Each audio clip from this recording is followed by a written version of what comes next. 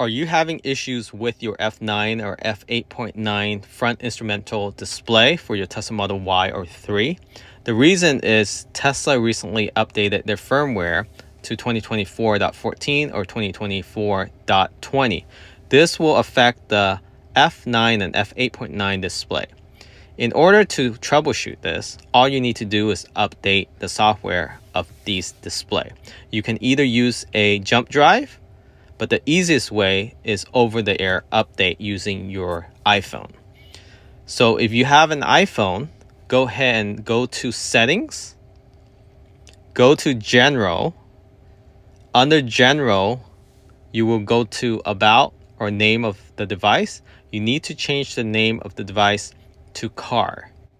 So under General, click on About, and under About, change the name to Car. All lowercase, C-A-R. That is it. You can change this name after the update, but for now, for this update, you need to change the name of this device. After you update the name, go back to General and go back to Setting. Look for Hotspot. So personal hotspot, toggle it on and off, and then change the password to 12345678. This is very important. Make sure you change the password to 12345678. After that, go back onto the display. Under Settings, within the display by swiping down, you want to click on Over-the-Air Update. And make sure you select the last cam on and click on Download. But the download icon is grayed out. The trick to getting this icon light up is to connect this device to your iPhone. All you need to do is go back to your iPhone, toggle on and off the hotspot.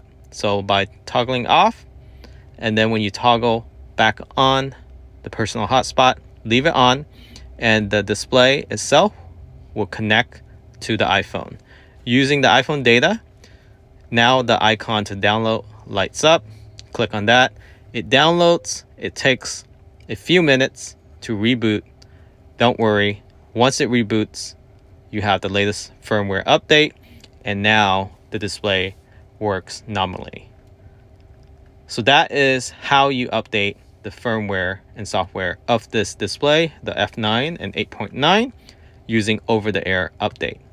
If you want to update this using a jump drive, you download the app on the actual computer itself. Go to description of this video.